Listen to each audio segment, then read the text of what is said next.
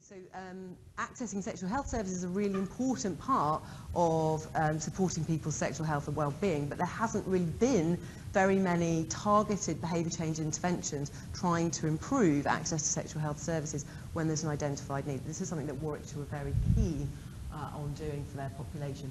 That's just a quick screenshot of the website. When you go to it, it currently gets around 40,000 hits a month from over 160 countries worldwide. So it's very well used. That's what the web app version looks like when you look at it on a computer screen. Obviously, it's optimised for tablets and mobiles and looks a bit different on those. I'm just going to say a few words without dwelling on this too much about the intervention development processes that we typically use. So we typically draw on a couple of systematic intervention development processes. One of them is the behaviour change wheel, which I'll touch on now, and we also draw on intervention mapping. This project, to be honest, used a bit of both. We do draw on them as relevant, but just to give you a bit of a flavour and a bit of a taster, I've basically mapped the approach that we took on this project to the behaviour change wheel to give you a bit of an insight into that. This approach has 3 stages, which are all about, firstly, understanding the target behaviour itself, broken down into 4 key steps, then identifying particular intervention functions that map onto that process of having understood the target behaviour you're trying to change, and then once you've done that, identifying content and implementation options for your intervention in the 3rd stage. It's all based around Susan Mickey's COM-B model, which is a really nice, simple way of trying to understand all of the factors that might influence a particular target behaviour of interest. So just in brief, any given behaviour that you might be interested in supporting somebody to engage in is dependent on whether the people involved have the capability to perform the behaviour, whether they're motivated to perform it, and whether they have the opportunity to perform it. And each of those 3 things can be broken down further into both psychological and physical capability, automatic and reflective motivation, so you might be quite rational about your thinking and motivation towards doing something, or you might act a bit more automatically, habitually or emotionally in your responding and your motivation to do something. And opportunity can be both environmental, are there things in the environment that are going to help or stop you from performing the behaviour, or are there social kind of influences that are going to have an influence on you performing that behaviour or not. And that model fits nicely within the whole framework for intervention development, behaviour change wheel. So once you've identified the particular elements that are perhaps enabling or preventing a behaviour from happening in the COM-B, those components, once identified, can be mapped against intervention functions, policy categories, and another layer, which isn't actually illustrated in the wheel because it's too complicated, a taxonomy of behaviour change techniques. And the system supports you in using an evidence and theory-based approach to identify the best content to include in your intervention. It's a really strong system, it's not perfect, and it does still rely on there being quite a lot of artistry involved in the process as well. So you don't just get the solution deposited at your door after plugging in X, Y, and Z, but it is a good, useful framework. So just to quickly run through how this applies to the Respect Yourself project, we define the problem in behavioural terms. Young people experience greatest proportion of STI, termination of pregnancy, so on and so forth. They need to access sexual health services when they do have that particular need. They're not always doing that, so we need to support them to do so. We could have selected, obviously, if we wanted to improve sexual health and well-being of young people, there's lots of different behaviours you could target. We were particularly targeting sexual health service access in this case. We want all young people in Warwickshire to access sexual health services at a time and place convenient to them, either alone or with support from a friend, whenever they have the need. That's a specification of the target behaviour. And in order to identify what needed to change, we reviewed the literature. There is already quite a lot of literature out there which identifies barriers and enablers to service access, but we also conducted our own needs analysis work with young people locally and identified a list of factors from that process. And you probably won't be able to read all of those things in the blue box on the left-hand side. I'll pick out 1 or 2 to give you a flavour. So embarrassment about accessing, fear or shame, fear of being recognised by people you know accessing a sexual health service, fear about whether you're too young to go to the sexual health service, wondering whether it's going to be free, fear of being judged by the people who are serving you there, who are at the reception desk and so on, cost of travel, all kinds of barriers. We mapped those onto elements of the COM-B framework, and what we found is that there's quite a lot of barriers that sit in both the automatic and reflective motivation part of the COM-B model, and those are around things like young people's beliefs about their capability of accessing services, beliefs about the consequences of accessing services, what's going to happen if I do that, and sort of emotional, fear, anxiety type responses or motivational aspects at accessing. Young people lacked a lot of psychological capability, particularly around knowledge. Where are the services? How do I access them? How do I get there? How will I know when I found this service? What does it look like from the outside? Those kinds of things. And there's quite a lot of concern around social opportunity, social influences, and what will people think of me, and so on. So we could map the barriers into those elements of the COM-B model. We chose to apply certain intervention functions from the behaviour change wheel, and those included education, where your primary objective is to increase knowledge and understanding; persuasion, where you're using communication to induce positive or negative feelings or stimulate action; and enablement, where you might try to increase the means or reduce barriers in order to increase capability or opportunity to perform the behaviour. We chose those because they were suitable from the COM-B framework perspective, thanks, but they were also feasible within this web app website mode of delivery, which was obviously part of the parameters of what we were doing. Policy categories, which is part of behaviour change wheel, were already identified, so we're working in communications marketing as our policy categories in terms of interventions. I won't dwell on this slide too much because I'm a little short on time, so we'll move on quickly. I'll pick out one of these to try and illustrate something for you. So on the left-hand side of that table, we've got, it's about to disappear off the screen. Thank you for rescuing my slides. So on the left-hand side of this table, we've got some COM-B, or a more detailed part of COM-B is called the theory domains framework, but COM-B elements listed on the left-hand side. So one of the things we identified was young people's beliefs about the consequences of accessing services was a particular issue. We were targeting that using persuasion and by framing and reframing the beliefs. So suggesting to an individual that they can think of using services as a responsible and positive thing to do. So, for example, in text on the what to expect page of the website, we suggest that if you access emergency contraception, that's a responsible and positive thing to do for your sexual health and well-being. And we've got a fabulous video clip of a pharmacist talking about the fact that if you access emergency contraception from him, he will think of you not as being an irresponsible young person, but as being a responsible young person who's looking after their sexual health and well-being. So kind of reframing the belief that there'll be judgment from the health professional if you access that service.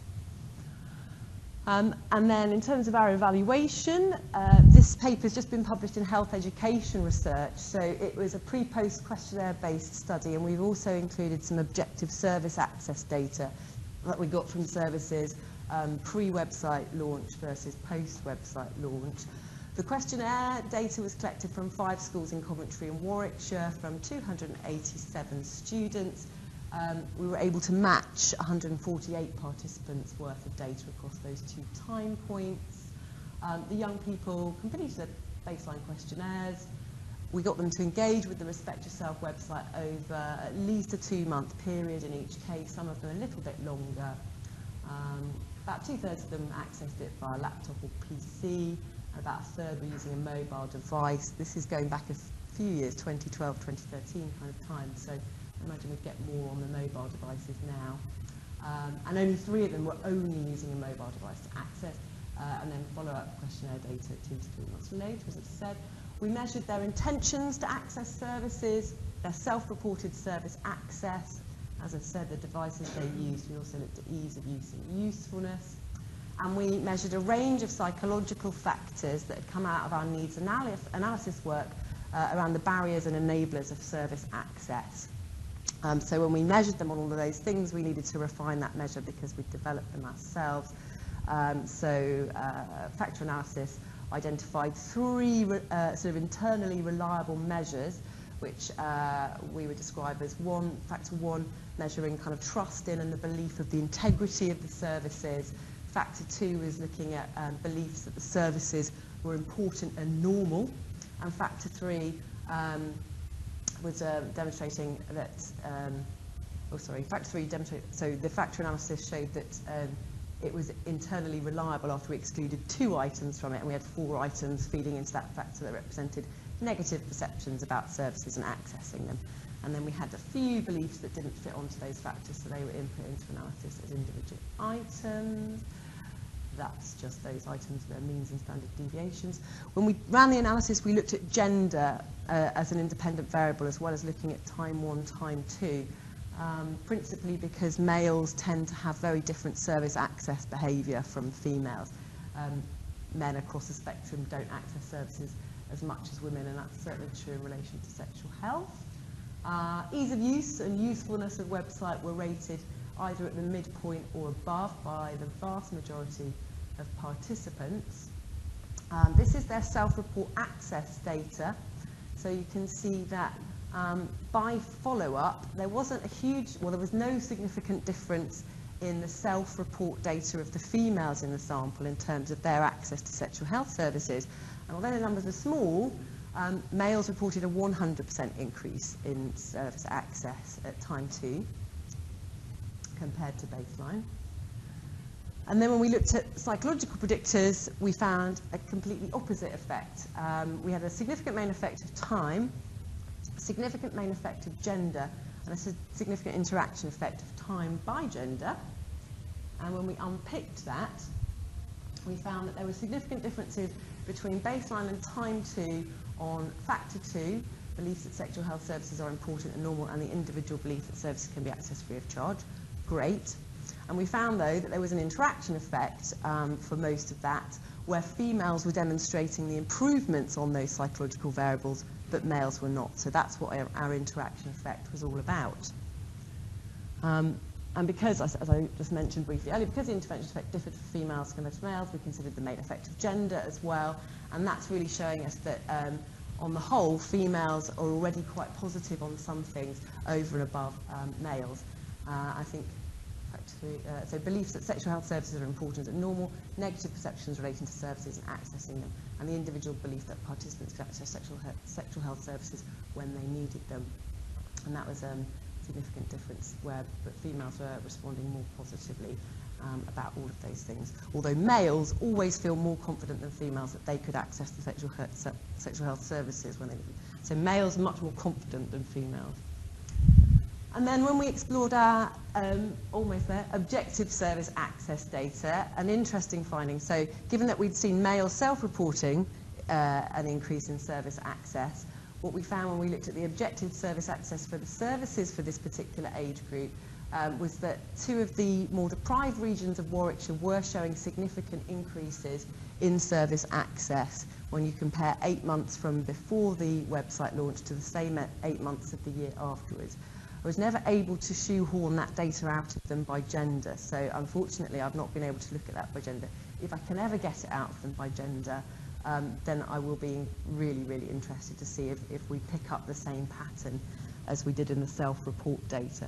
But I think that for the kind of northern and eastern regions of Warwickshire, where we see more of the STI transmission data being picked up, that was a really positive finding about the website and web app launch, so very, very exciting to find. So positive findings, the website and the web app were liked and they were found to be useful.